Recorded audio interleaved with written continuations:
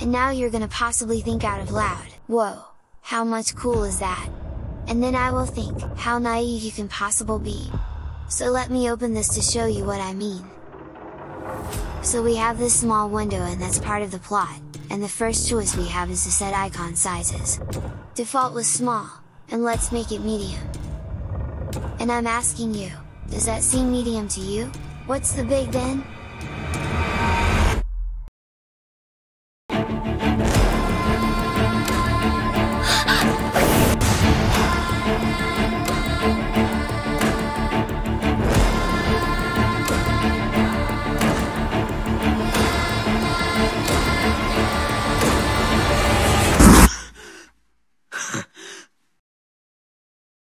I'm starting with horror, so hopefully the rest will look like a true beauty to you.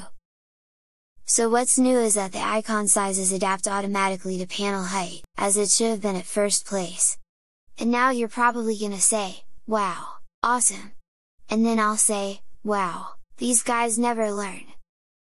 Let me zoom out for you to see what's happening. And I'm not even going to talk! I'm just waiting for you to watch carefully if everything seems okay. Don't be rushed, take your time, leave a comment, I'm waiting! I'm still not talking. I won't be the bad guy I say nasty things. I'll be the waiting guy. Okay, let's move on. Plasma users won't even get what's wrong in 1000 years with that screen anyway. They are used to such things. In fact, these patches have even been reviewed from Plasma developers and they looked good to go.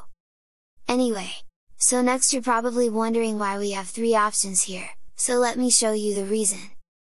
If we go to Desktop Edit Mode and Panel Options, and then scale it to something big, then the tray icons will automatically scale in 2 rows. That's mostly useful for vertical panels really. Meanwhile, the problem with the icon sizes isn't limited to tray. For example, look at this epic clock, how wrong was scaled, and keep in mind everything is pretty much a plasmoid with its own settings and properties. And finally, check this out! I'm using a 42 pixels panel height, not because I want to, but because I'm forced to. I want to use 40 pixels, but if I set to 40 then Task Manager icons go crazy small. Let me escape the edit mode, and now tell me, how impossible ridiculous that is? Tray icons are actually bigger than the Task Manager.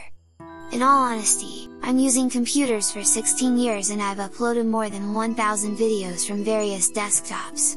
And yet, Plasma is the only desktop that in 20 years of development can actually fix proper icons on their panel. But you know what really drives me nuts? Then later Nick from the Linux Experiment will make a Plasma 20 video, and he will say that they fixed the tray icons and he will look like the good guy. And then I'll be the ass, just because I prefer reality rather happy endings.